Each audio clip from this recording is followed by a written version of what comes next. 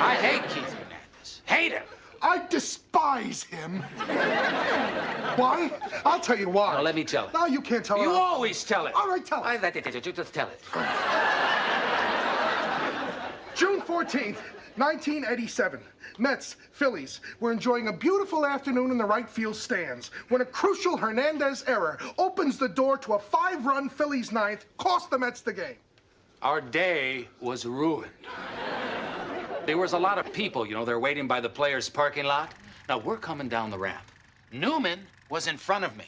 Hernandez was coming toward us. As he passes us, Newman turns and says, "Nice game, pretty boy."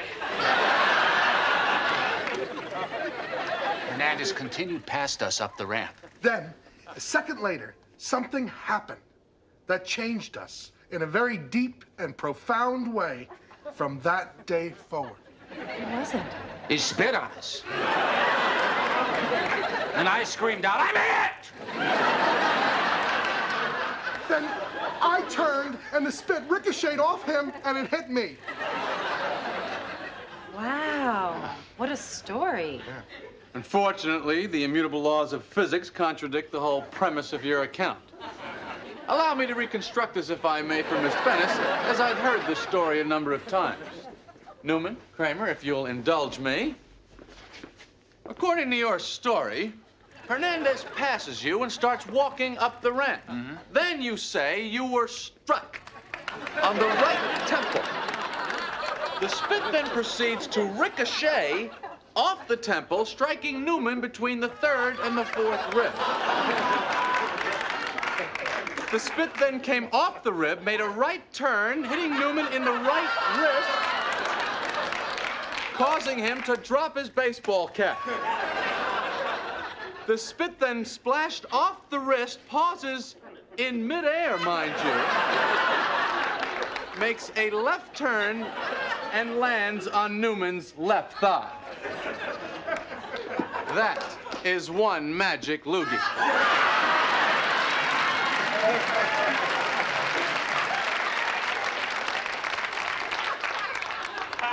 Well, that's the way it happened. What happened to your head when you got hit? Well, my head went back to the left. Say that again. Back and to the left. Back and to the left. Back and to the left. So, what are you saying? I'm saying that the spit could not have come from behind. That there had to have been a second spitter.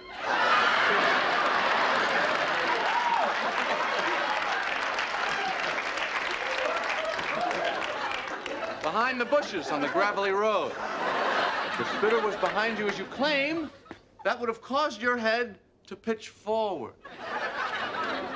So the spit could have only come from the front and to the right. But that's not what they would have you believe.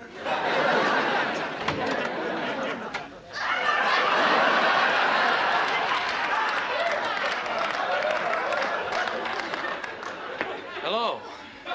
Hello? Oh, you don't remember me? No, should I? Yeah, you should. Because I certainly remember you.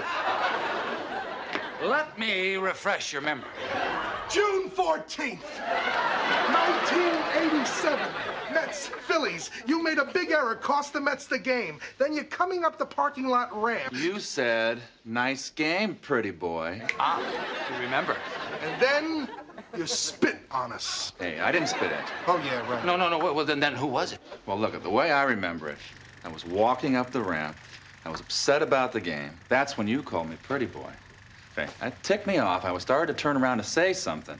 And as I turned around, I saw Roger McDowell behind the bushes over by that gravelly road.